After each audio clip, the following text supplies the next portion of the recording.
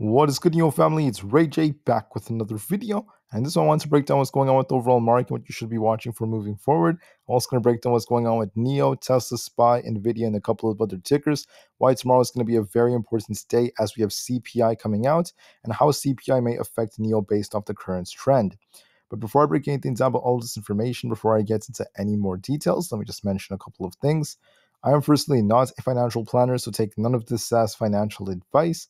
And also, if you guys can, please check out the Webull link, which is down below and in the description. If you sign up for Webull, the link down below, and deposit any amount of money into the account, you are guaranteed up to 12 free stocks. The offer ends in just about 2 days, so check it out before they run out. Anyways, let's break down what's going on with the overall market. So when it comes to NIO, this thing was up 2.32% for the day, holding up quite decently. But the real question is, how on earth will this thing move and will this thing continue to push up? The answer is, guys, I can't really give you guys anything too precise because it all depends on CPI. I can't make any promises about what NIO is going to do. I do want to note that looking at Tesla and Apple, we are looking a little bit more bearish from a technical standpoint, but technicals are only parts of the picture because what matters more is going to be what happens with CPI. So now let's talk about how today went in CPI before I break down anything about NIO and the charts. Now, when it comes to Apple, they had their big events today. Apple ended up sinking despite some pretty good news that came out, at least overall. Looking at their new technologies, they look very, very awesome. The iPhone 15 has these new features which are very cool. The new Apple Watches were announced, and they have very powerful GPUs, not to mention other functionalities, which I thought was very, very awesome. This was great for them, but the share price still dropped nonetheless, which is what tends to happen after events like this. And that doesn't guarantee anything, even though Apple's looking kind of weak. We will see what happens tomorrow. Now, for the whole market, including NIO, we have CPI coming out tomorrow, 1 hour before the market opens. There are two numbers you need to be watching for the most, and that's going to be the inflation rate year over year. We're expecting it to be between 3.5 to 3.6%. We also have core inflation year over year, which is expected to be between 4.3 to 4.4%. So what does this mean? We basically want CPI to be around basically 3.6% or lower, less than that, and that is going to be good for the markets. If it's 3.7% or higher, this is the overall CPI that I'm referring to. That is going to be bad for the markets. If it's 3.7% or higher tomorrow, make sure you're prepared and you watch this 1 hour before the market opens. For core, which is also coming out at the same time, you want this to be 4.4% or less. If it's 4.5% or higher, that's going to be bearish for the stock market, okay? So I hope that's as clear as possible. CPI is going to play a very big role in what happens to the market for tomorrow. Looking at the current trends, you can see that the blue line right here shows CPI had a slight increase in July. So for this next report that's coming out for the month of August, we're going to find out if this is going to continue to go up or not. We're expecting this to continue to go up, but the question is to what extent. We're also expecting core to continue to decline. We'll see if that happens. That's going to dictate how the whole market moves. The data we have is suggesting that CPI is going to continue to drop, but because of energy prices, the overall CPI could end up going up. But the other factors, like looking at core, that is what could be going down. So that's what I meant to say in the beginning. As of right now, we're just going to be watching to see it for tomorrow. I mean, there is a reason why people call it the CPI, because it's very easy for these numbers to be manipulated. So we'll have to wait and see what happens with the report. When it comes to NIO, there was a lot of talk about the new refreshed EC6 SUV coming out on September 15th. And as a result, I told you NIO should bounce very soon, and that's almost exactly what happened to NIO. NIO also has a buy rating from Deutsche Bank. The price-price ratio is bouncing as NIO is gaining some relative strength. And even though I do talk about these numbers daily, they don't really matter for tomorrow because it depends on CPI.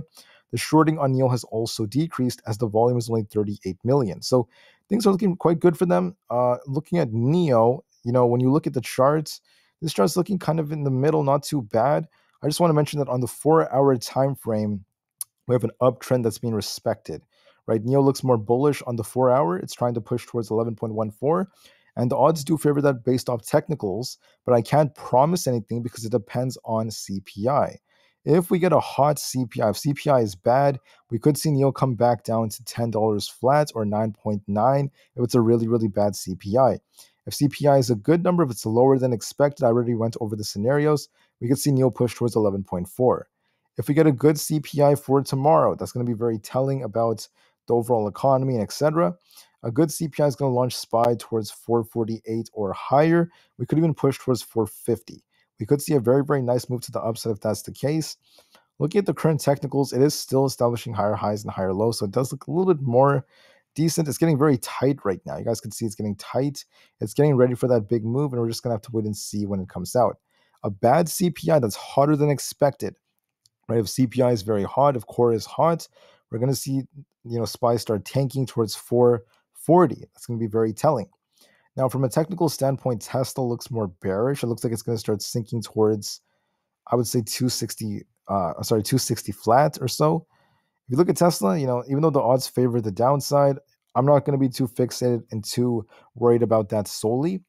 It's still possible for it to bounce unexpectedly.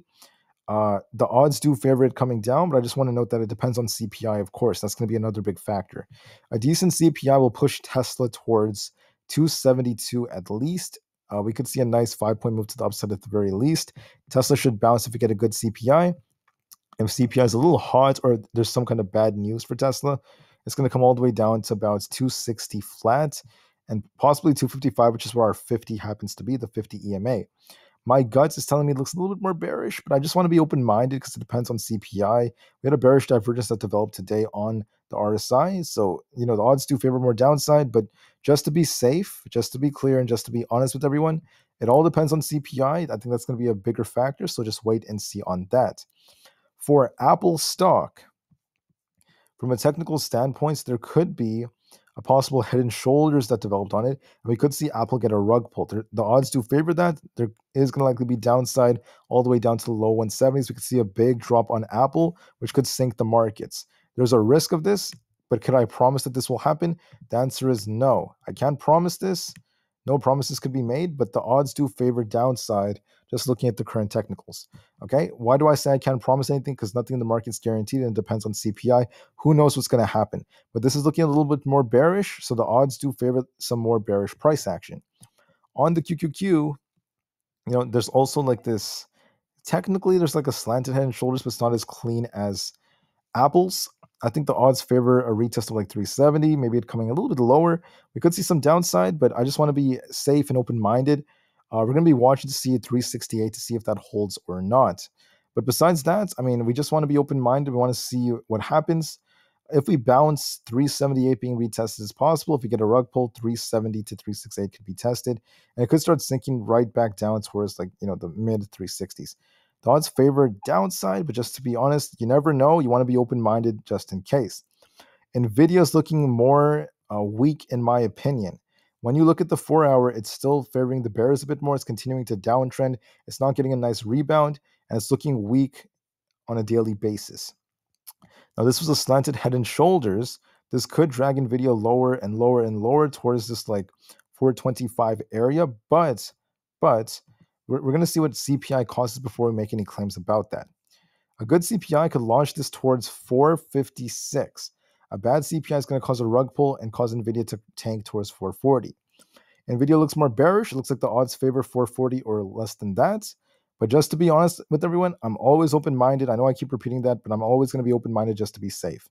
So for NIO, okay, considering all these other factors, even though it's looking a little bit more bullish on a technical standpoint, there's a chance there could be a slight drop to $10.3 to $10 if we do get a hot CPI. It could be trying to establish, could this be like an inverse head and shoulders? There's a possibility of that, but it doesn't really matter. I'm not going to worry about any patterns. For now, we're just going to wait for CPI, and that's going to determine where it goes. So tomorrow's a big day, and whatever happens with CPI is going to dictate the Fed's policies. All right, so that's what's going to be very important. I thank you all so much for listening. Have a great day. Remain calm, cool, and collected, and I'll see you guys in the next one. Thank you, and peace out.